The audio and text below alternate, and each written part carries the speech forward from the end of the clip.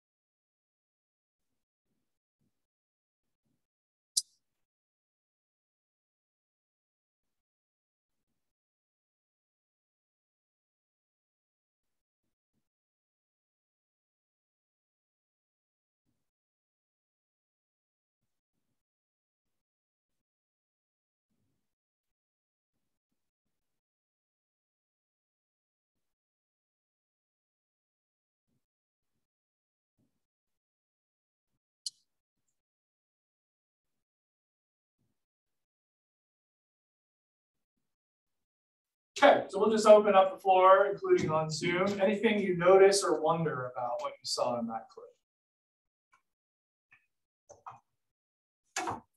Well, I think linear functions is taught mainly in middle schools. Mm-hmm. Yeah, but I noticed that the students discussing this question is absolutely not at that age.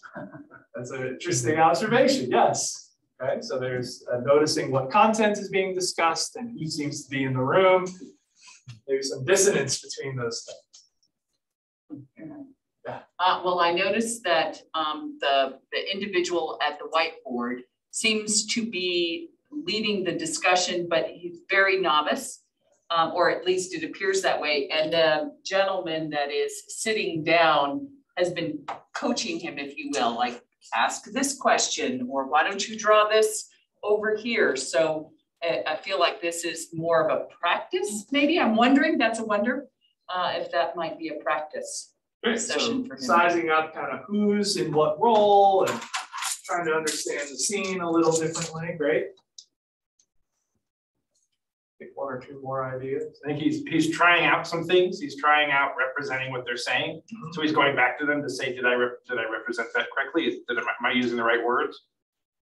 Which is obviously something he's trying to work on. Yeah, so we can see specific things that are happening instructionally from this individual. That may be new things he's trying out, or things that he just maybe does more routinely. And in trying those things out, it seems like there is a progression or a shift from this particular card being considered a non-example to begin with, and getting towards the idea that it is actually an example rather than a non-example. Nice. So we see a shift in some of the students' thinking, or the way in which this particular idea is being discussed, or being classified as a certain kind of function, perhaps. Great. We're going to come back to this clip later on. One other thing I want to get you to think about, for the same reason, is I'm just going to share a little bit of this, and I'm going to have you notice and wonder some text on the next slide. But to set the scene, we're imagining a scenario where a task is given to a class of students. It is called Journey to the Bus Stop. It's a distance time graph where representing a child's walk to the bus stop over one morning. And it then says, after students have had the opportunity to work in small groups, the teacher brings the whole class together for a discussion. Teacher, who would like to share their description of Tom's journey? Foster, thanks for volunteering. Foster says, Tom walked up a hill, down a hill, and up another hill to get to the bus stop. So I'd like for you to look at these two sets of text and see what you notice or what you wonder.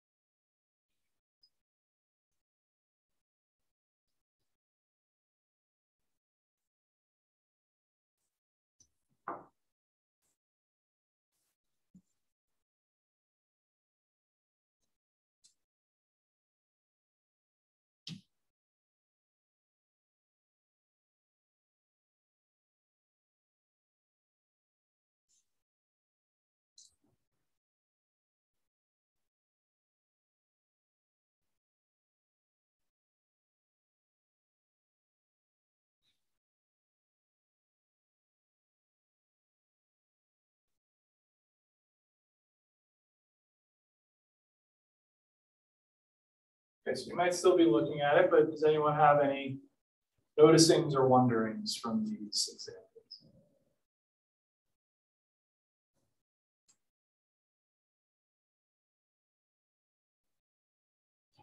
There's definitely a difference in how many students are responding. Okay, right? So on the left, just one, it's going back and forth between one student and the teacher, and on the right, the teacher's trying to get more people involved. Great.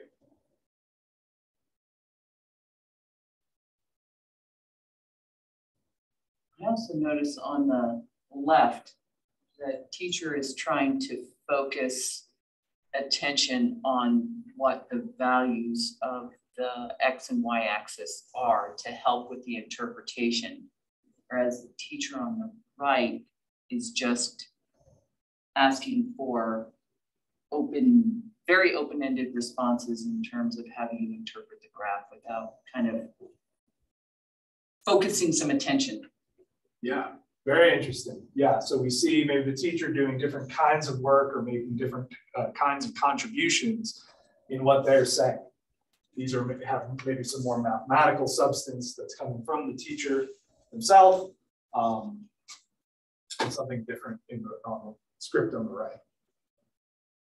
On the right side, there is a mention of wait time at least once. There is none over on the other side. We don't know whether there was wait time used in other places or not. That's interesting. So here we at least get some sort of stylistic reference to something happening that's not spoken, which may or may not be happening here, but we at least see it more explicitly on the right.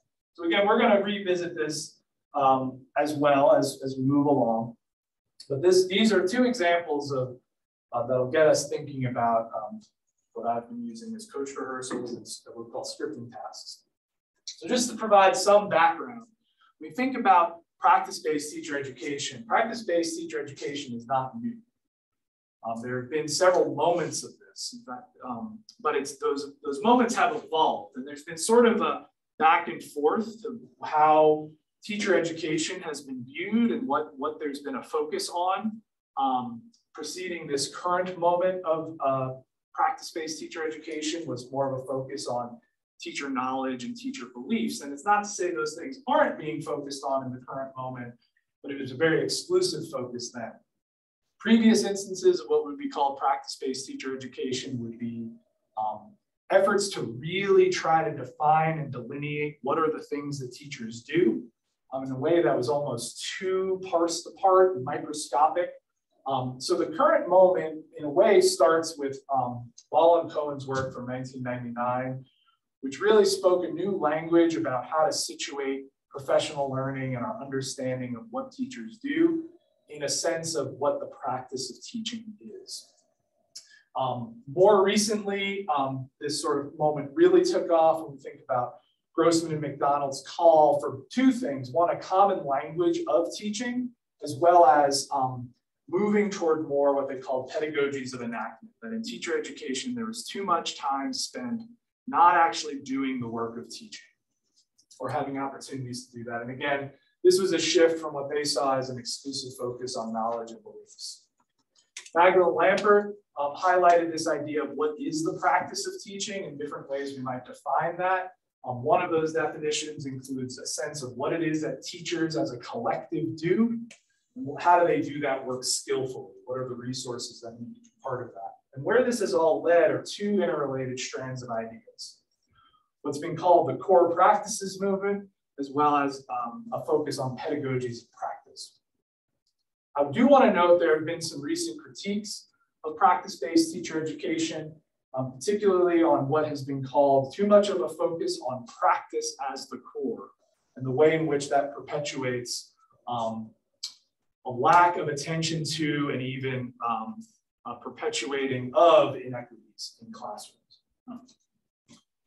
I say that as a bit of context. I'll mention it again in a little bit, but it's worth noting. And so where we'll go here and what the focus is going to be on are what have been called pedagogies of practice in teacher education, stemming from some other work from Grossman and colleagues, where they highlighted three pedagogies that they noticed in other types of professional preparation that were less common in teacher education, or aspects were less common in teacher education. Representations of practice are pretty common. We think about the opportunity to observe teaching. We think about videos of teaching. We think about written cases, student work, things that show to us and document to us what's going on in teaching.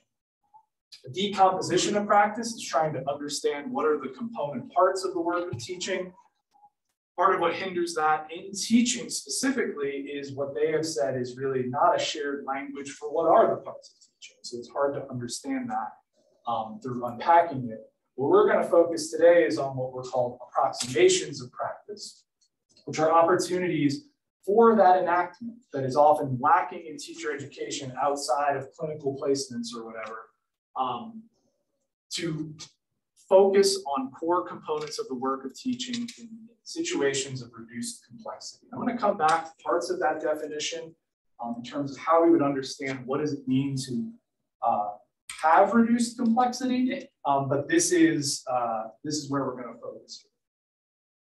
So my background with these practice-based pedagogies started with a focus on the sort of early level, often representations of practice, as well as an attention to a different kind of situating the work of teacher learning in practice.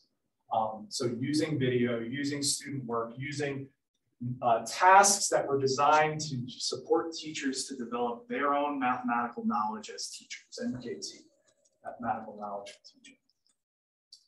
That was early in my doctoral program. Partway through my doctoral program is when there was a surge of new ideas around the use of rehearsals, particularly in elementary math methods courses. And so I, along with my advisor, took up this idea in the secondary context, and we're trying to find our way through how we would do that with the noted difference between secondary and elementary. My dissertation focused on what I called responsive pedagogies of practice, where we really tried to understand the design, particularly of rehearsals, in concert with school placements. So both the methods class as well as opportunities to practice out in the field. And since I started at WVU and in my work with Aaron Baldinger, we've been specifically focused on the use of coached rehearsals and scripting tasks in our math methods courses at our respective institutions. And in particular, we focused on the practice of responding to student errors in whole class discussions. So when a student says something that's imprecise, unexpected, incorrect, incomplete, we've been careful in terms of how we position student errors. It's an asset. It is the resources that students bring to those moments, but it's been cleaner for us to call them errors and then to explain what we mean after that. But when those things happen, and specifically in the context of whole class discussion, so not on a test, not in small groups, we've specifically focused on those whole group discussions. So a coached rehearsal, that was the first example we saw, just a little background on what that is. So a teacher candidate would lead a defined activity with their peers or other teacher educators as the students. And hopefully there's a focus on a particular practice or set of practices. So like I said, in our case, we focused on this moment of responding to errors in the whole class discussion. It's clear to differentiate rehearsals from what's often called micro-teaching, in part because it's more bounded and it's often more purposefully focused on certain things in certain ways. Another thing is that there is in-the-moment coaching happening from a teacher educator. That might be responding to questions, offering different suggestions of ways to go about what they're doing differently, or to open up opportunities about the problems that arise in practice. So again, this idea of reduced complexity is what provides a space for someone to try out new things with a lot less risk because it's not actual students, and to support their own learning. But it's clear to realize that this is not an oversimplification of practice. You still want to have something that is not so broken up that it's disconnected from what really happens in teaching, in part because teaching is an interactive work, right? And so what has to happen in these rehearsals is that a teacher candidate has to be responding to student thinking, has to be interacting with students, and be responsive to those ideas. So that maintains some complexity and integrity to the work. I'm going to give you some more video images from coached rehearsals. These are particularly moments of coaching, just to see how what prompts those interactions and what those interactions might look like.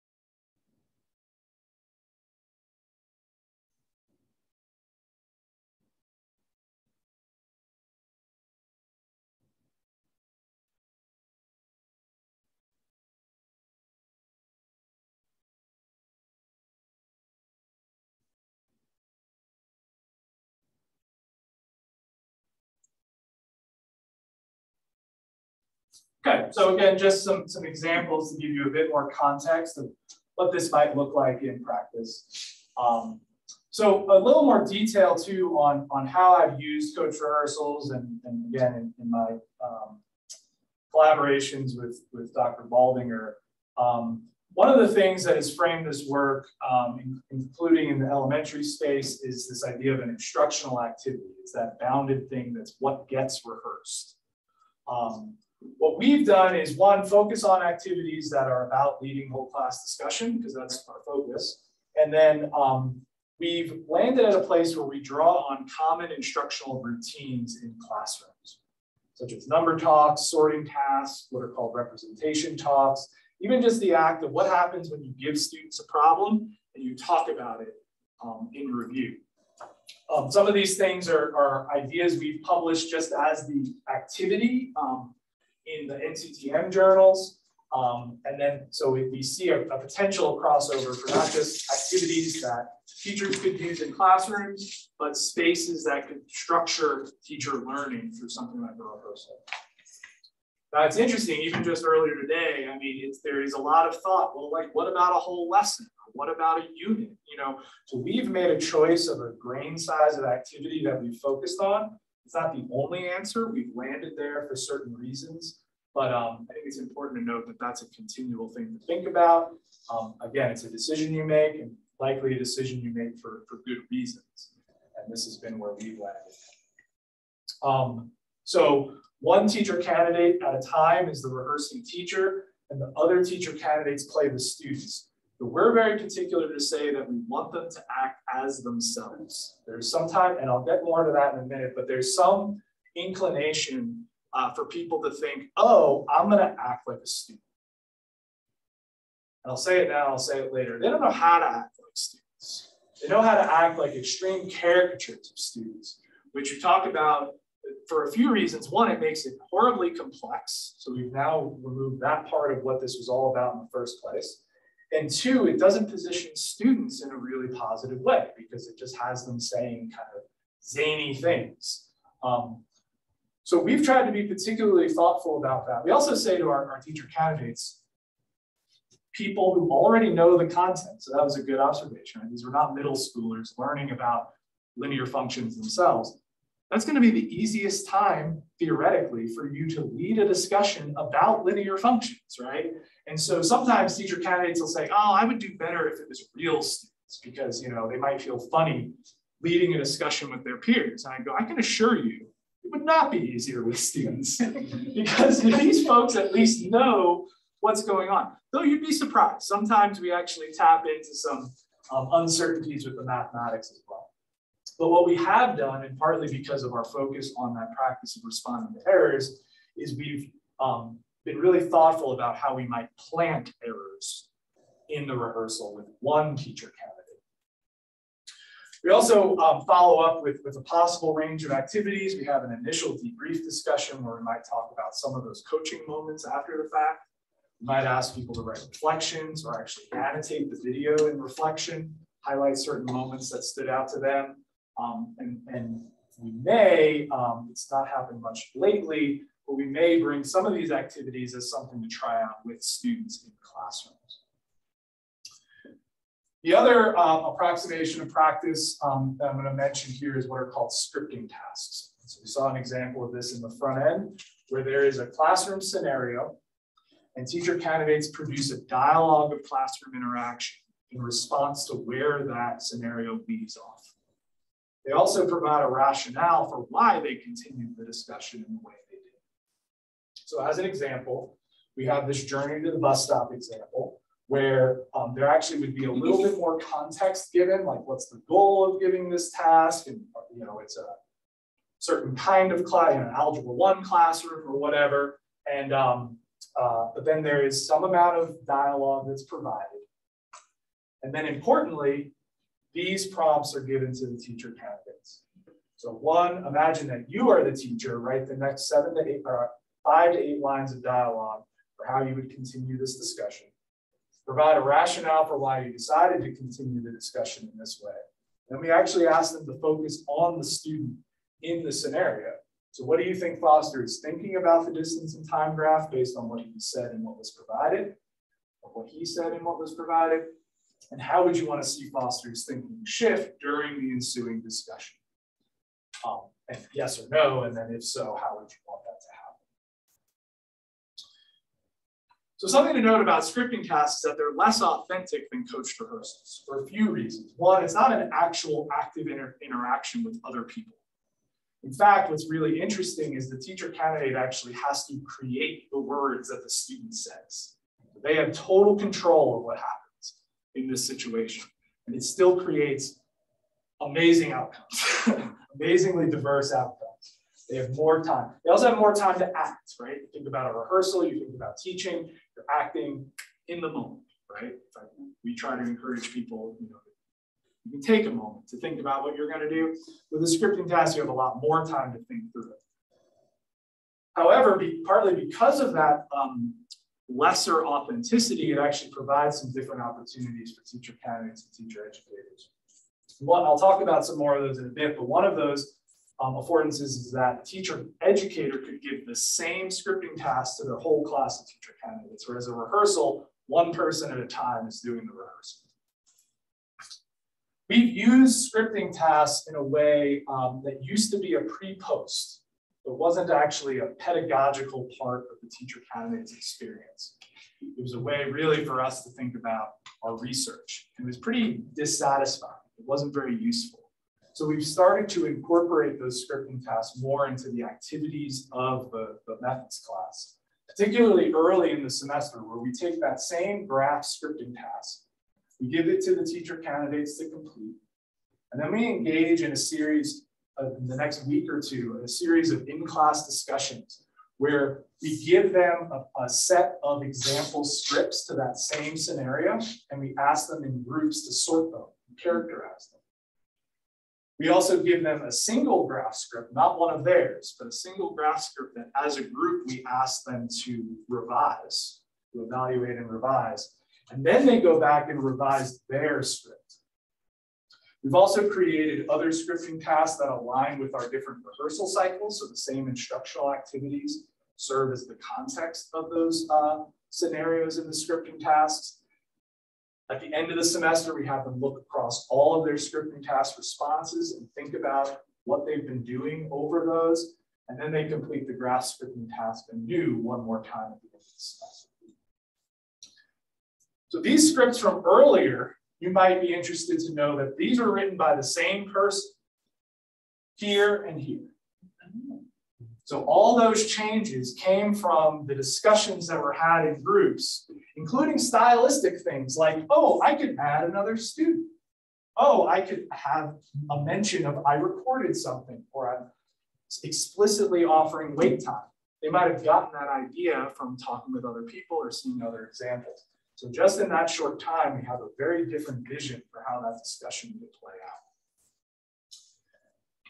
Another thing I want to highlight and that we've evolved into is it's really important to know what kind of teacher learning you're looking to support. And one of the critiques of practice-based teacher education is that it's too focused on just the actions that teachers do, just the moves they make. Which is part of what we're interested in. But we also want to know, how does this work give them a different vision for what can happen in classrooms? How does it give them different dispositions about students' ideas and the mathematics itself?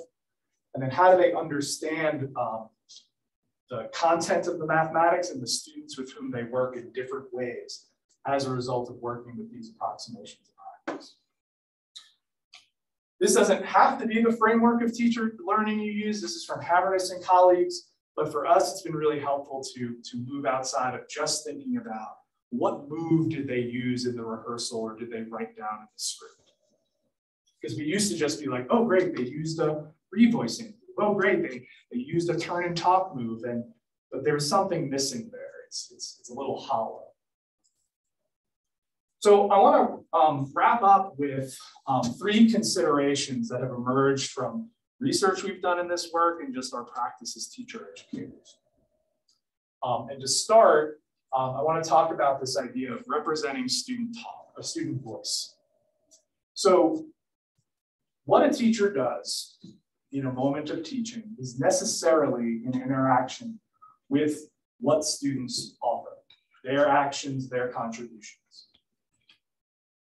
So what's been made apparent is that when you decide how to set up a rehearsal or how to set up a scripting task, for example, it's really important to make choices about how is it that students are being represented.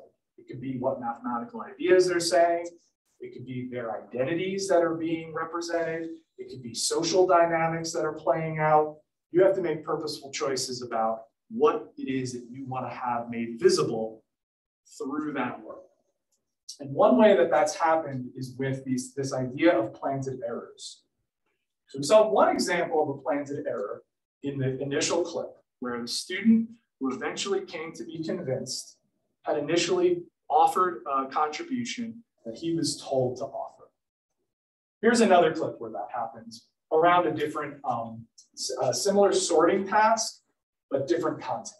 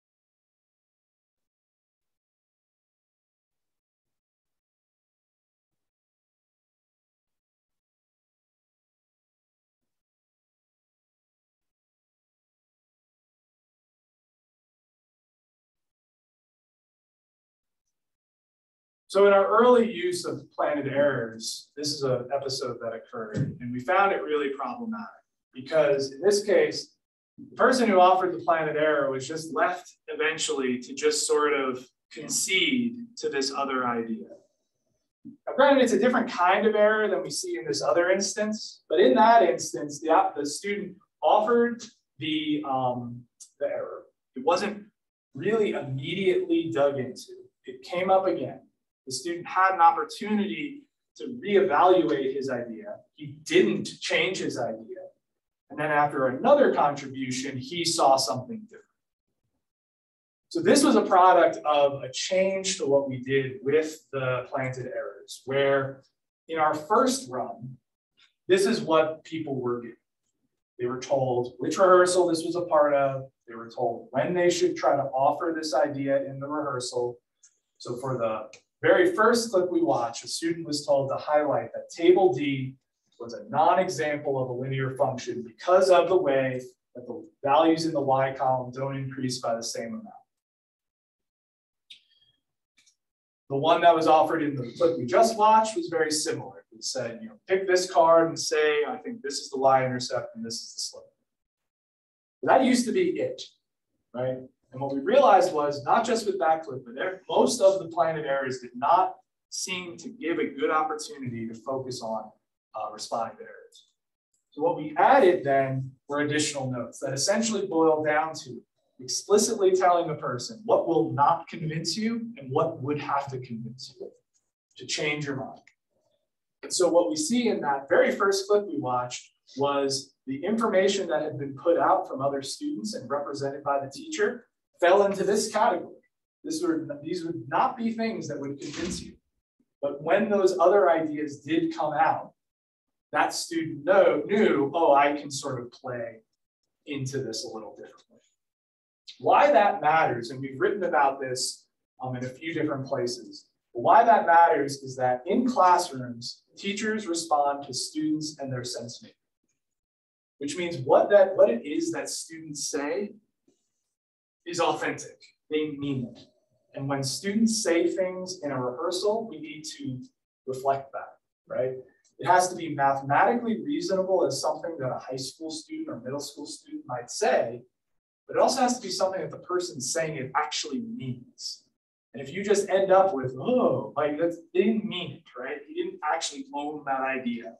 And so it was really important that when we plant these errors, when we're representing student voice in a rehearsal, that this is actually like something a student would say because they would actually mean it. And this is important because for a teacher candidate, they have to know how to respond to students who mean what they say. And they have to value that student reasoning, and they have to have a vision for how a conversation could play out in which a student might get convinced of a different answer. And a lot of this speaks not just to the moves they use, but the vision and disposition and understandings they have about teaching and students. Another thing, kind of overarching thought, is this idea of authenticity and complexity. And so typically we think of authenticity as a matter of setting. You know, is this in a real classroom with real students, or is it in the university classroom? How much planning did the teacher candidate have to do themselves versus what were they given? Well, I've found other ways to think about authenticity and complexity. That idea of student thinking is one of those ideas. If we create situations where they're responding meaningfully to students, that is one way to think about authenticity, in part because it holds the teacher candidate accountable to do things that would actually move the conversation along. Prior to that, it was just like the conversation moved itself along. So the teacher candidate wasn't really learning it because they weren't held accountable to do things that would actually be responded to in a reasonable way. Another thing to think about is sometimes we think that more authentic is better, that we should build up to something that's more authentic in our use of approximations of practice. And I would argue that that's not always the case. In part, we might think about a scripting task as being relatively less authentic compared to a coached rehearsal. But there are affordances to using scripting tasks. In some ways, the things that cannot be created in a rehearsal. You can better kind of craft the situation that's being dealt with by the teacher candidate. The teacher candidate is directly linking the script with the rationale. There's also an opportunity to have more control over issues that cannot be approximated with a room of people. Things like race, things like gender, things like issues of equity and inequity that might happen in a classroom. You might not be able to responsibly approximate that with real people in a rehearsal. You might have to create that through animations or through text scripts. So just because these things are less authentic doesn't mean that they don't have their own benefits and merit. And so it's important that a teacher candidate or a teacher educator weaves these different forms of approximation together. The last kind of overarching point is where I think this has been an area of research, but I think it's helpful as a teacher educator to realize that these approximations can be set up to reveal the resources that teachers bring forward, or teacher candidates bring forward, and how those resources might develop further. So some of the planted error work that we did was really about opportunities for learning. We've also thought about how does actual learning or moment in time resources, how can those things be revealed through both scripting tasks and rehearsals. So in the one paper, we've actually looked at cases of people who wrote scripts and did rehearsals and then wrote those final scripts and tried to map some learning that was happening across those. And again, it was key for us to think through that to have a more robust form of a framework of teacher learning than just what moves are they using. So one last point here is that for a scripting task, for example, it's important to not just look at the script. So, for example, take a look at this script. This is written to a different scenario, but we'll get a sense of what's going on just by looking at this.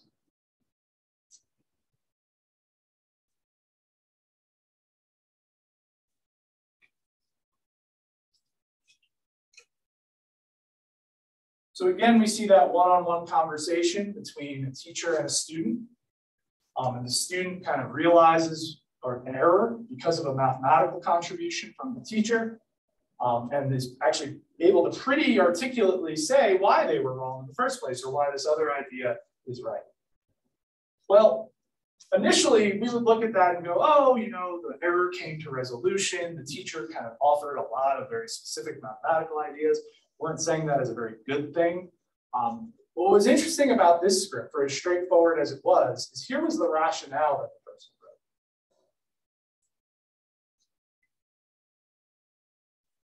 And when you link across those two, you wonder to yourself, what does this person mean by a student figuring something out for themselves? So if you ask this person to talk about what they value about teaching, what they value about student learning, they might say something like that, and you might go, oh, that sounds pretty good. Well, that person's version of what a student figuring something out for themselves is this. And so we see how this sort of creates this dissonance between what resources is a person bringing forward as they think about teaching. If we look at these examples from earlier, we talked a little bit about those. And that's very powerful on its own. So I'll give you a moment to read through the person's rationale for their revised script and what they saw in their original script.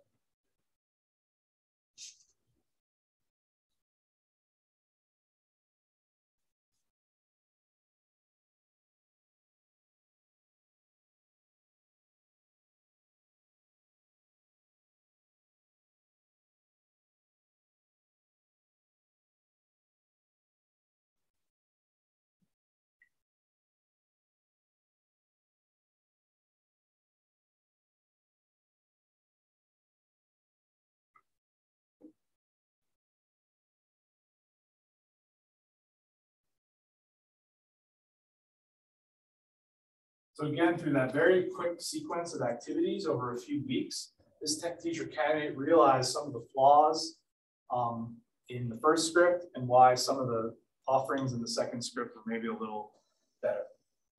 And we get a sense of that just looking at the scripts, but actually seeing why they did what they did was really helpful to draw a more complete picture. Again, not just of the moves, but to have less inference to draw and more concrete data around what is behind those decisions.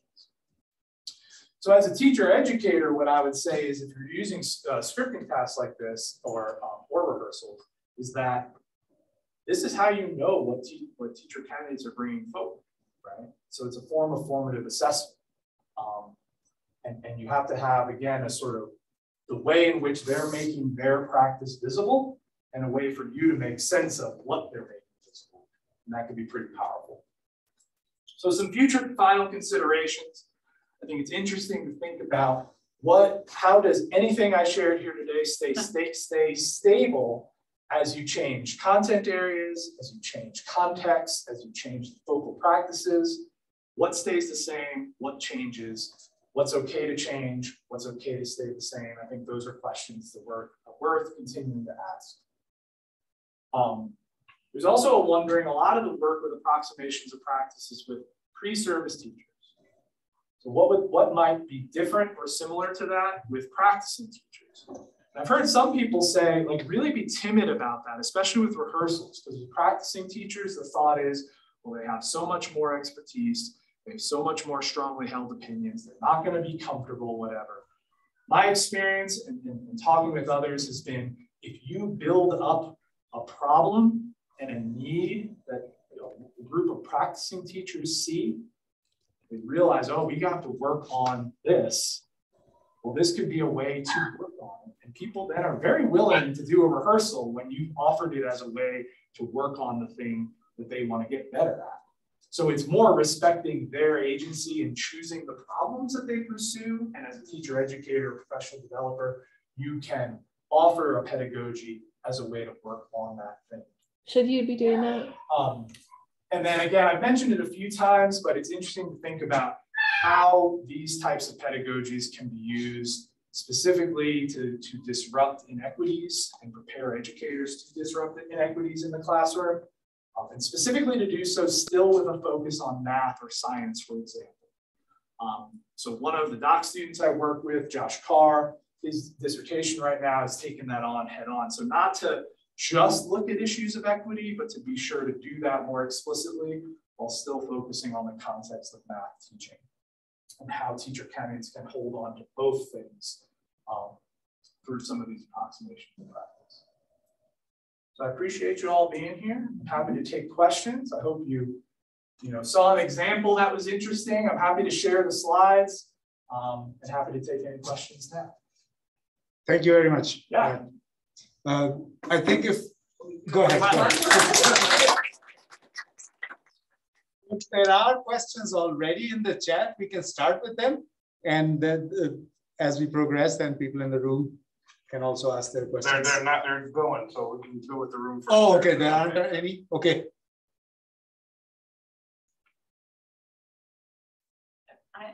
I have a wonder.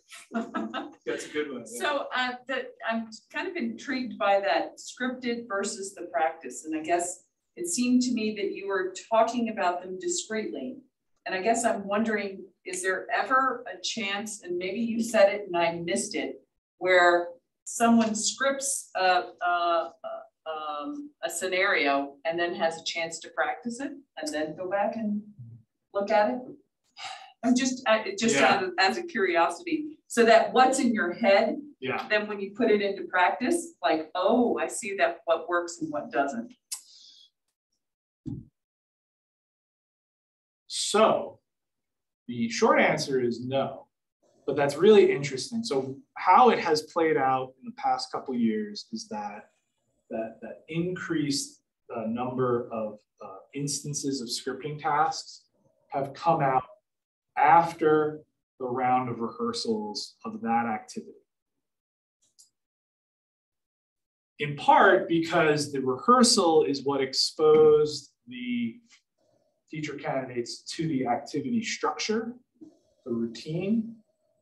So they do rehearsals around sorting tasks, and then the scripting task is about a sorting task. But one of the things that we've kind of felt is that for all the work we've done on the front end of the semester now with the graph script and really bring that back as an object to consider and to improve, those additional scripting tasks by happening at the end of each of these cycles just kind of happens. And we played with ways to revisit those things at the end of the semester. What that idea has me thinking is, what might it look like for the scripting task to be before the rehearsals? And that is like the first tryout. And then, like you said, the rehearsal might further problematize. The same way that looking at those scripts, we're like, wait, this isn't how this would go. I'm going to write a different script. Well, maybe the same kind of thing would happen through the rehearsal. Maybe there's a similar revision activity then to the script. That's a really interesting idea. But no, we haven't done it. Is there anything in there? Not yet. Not yet. So I have a wonderment too. Yes. There's nothing. I like how we're framing our question. You started the frame. Yeah. Yeah, you started with notice and wonder. So you've been noticing and wondering. So my wonderment is, you talked about how this helps to address the inequities, etc., in the classroom, right? Wow, yeah. So not just that, but broadly speaking, what's the impact of this on teacher practice when they are actually out in the classroom? Has that been looked at all? Yeah. We try to get money to look at that more and have Okay. been unsuccessful with that so far. No, again, the short answer is no. I think Okay. there are, I would say my earlier work has at least more deliberately looked into what people go on to do in, say, a student teaching placement, which follows the methods course experience. Yeah. And looking at some of those connections and what seems to track or not. But no, I think there's been more effort in this work to understand the mechanics and benefits of it in the context of the methods course. But certainly if we're going to think about, and we've moved to think about not just opportunities for learning, but evidence of learning. Right. But to what extent does that learning persist into other situations? I think, you know, my conjecture would be you'd face a lot of common pitfalls that you see in that shift across settings. The hope would be that these kinds of pedagogies better approximate those settings in a way that allow them to transfer, if you will, to those settings. Right. But that would definitely be an area to further explore.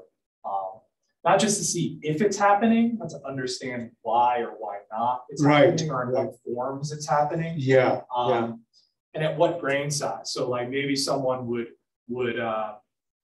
treat a student error better in certain contexts, but then kind of the pressure gets on and all of a sudden they start acting in a different way. Or maybe they would decide, hey, I want to do more sorting tasks. And maybe in that container, they're really good at managing that discussion, but outside of that in sort of day-to-day instruction, they're not. And so maybe there's something that gets preserved with the activity structure that doesn't quite live outside. So we've had some wonderings of what that might look like and how we might look at it, but the past couple of years haven't helped that line of work either, but with COVID. But yeah, I think it's a good wondering that we've had as well. Yeah, because ultimately it's about value added, right? Yeah, absolutely. Yes. No, right. So it's I mean, I think by and large there's a different satisfaction for what people feel they learn within those methods course spaces. That is beneficial in its own right, but to what extent is it creating a different kind of teacher beyond is certainly important to ask. So I'm going to ask, so one of the things that I've noticed in doing this is when they struggle, if you ask the question, well, what is your goal for this discussion? They often don't have it, right? And so how do you help them beforehand or think about and articulate what the intellectual goal is of that discussion, so they have that in mind as they walk into it?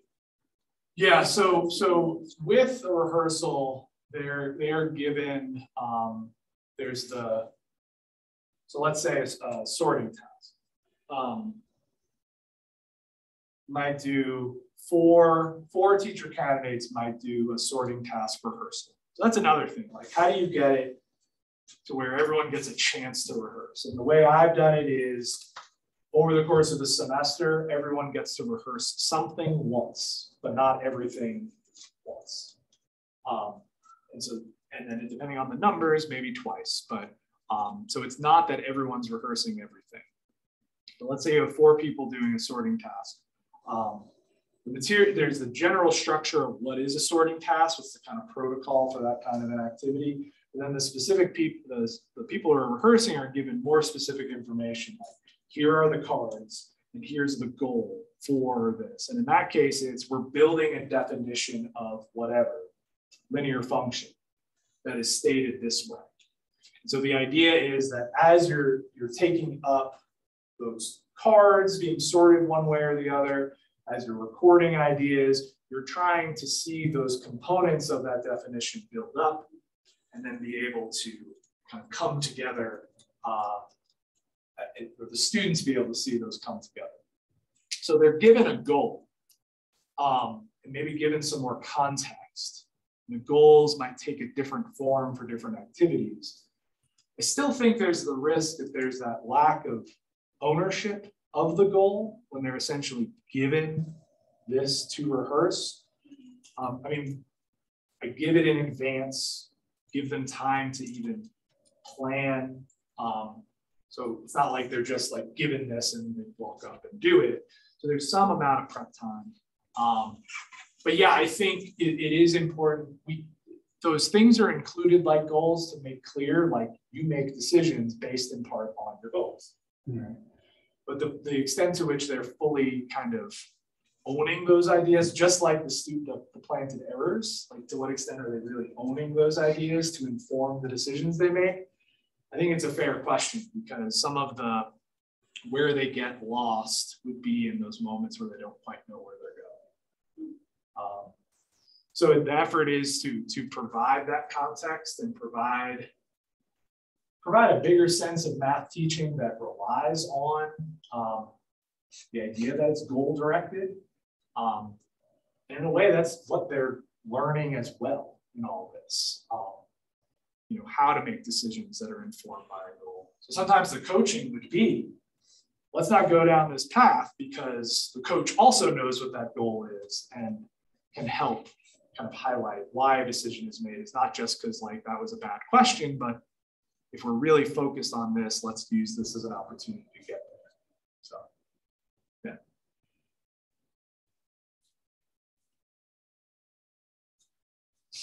Still nothing in the chat? Nope, there you go. Lots of thank yous. Oh. Well, yeah. Any other questions from within the room?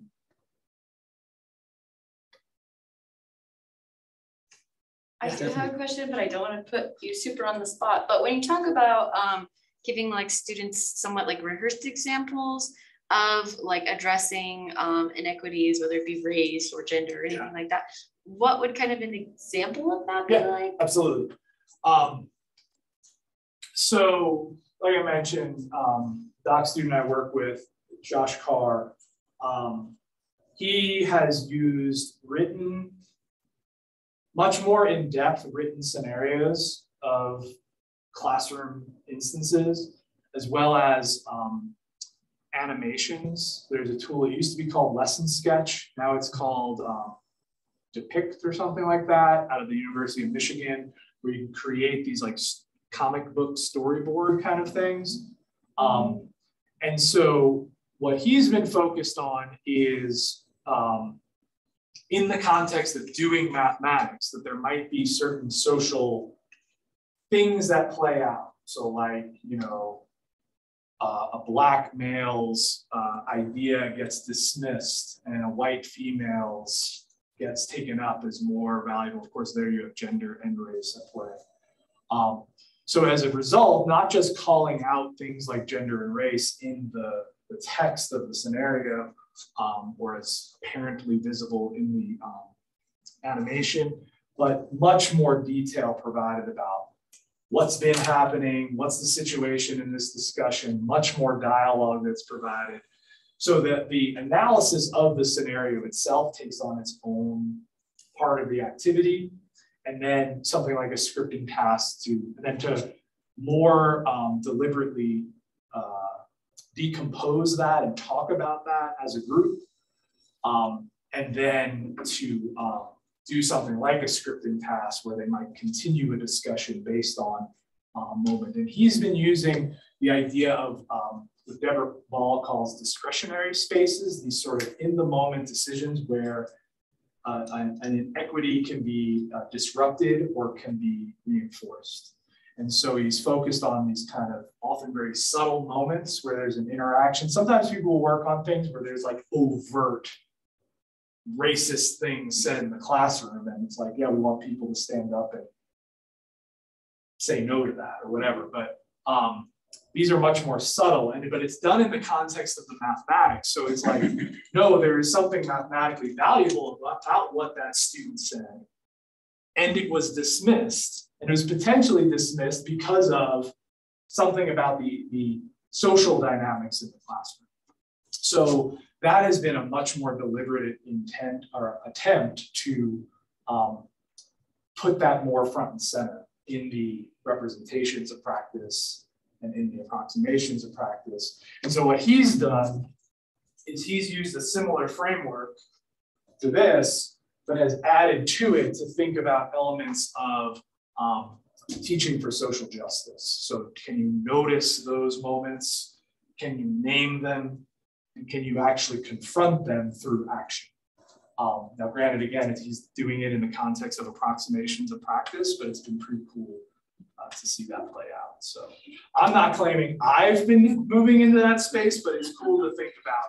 I mean, yes, from the socially agnostic viewpoint of let's treat students' contributions a little better, even if they're wrong. But he's taking on those issues of equity much more squarely. Thank you. Yeah, thanks for asking. Happy to promote his work. It's very good stuff. I'm happy when the next person can be better than I am. Doesn't take much. Doctoral students, any other questions you might have? Talk about putting on the spot. Yeah. I know we're I'm just providing encouragement to ask. That's good. Well, if not, still nothing in the chat, right? No, we're great. And we're No a little bit over time. So we Okay. should probably wrap up. All right. Yeah. Thank you so much, Matt. And thank you everybody for joining in. Thank you for being online here. or in the time and coming out here. Absolutely. Thanks very much. And we are adjourned.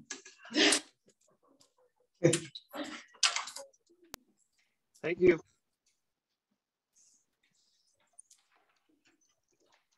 Jennifer, how are you doing? Good. Good to see you. Thank you for coming. Yeah, of course. Get in my bag behind you. I'm technically entry at faculty here. Oh, awesome. And I was just informed about last year. Yes. Yeah, No way. yeah. That's so So fun. I'm referring services.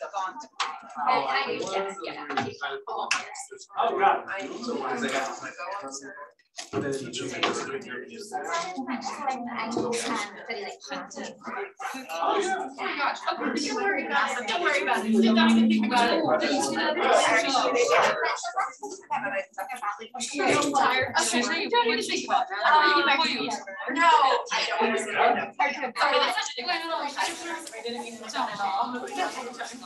No, I actually just opened my. Well, actually, you know,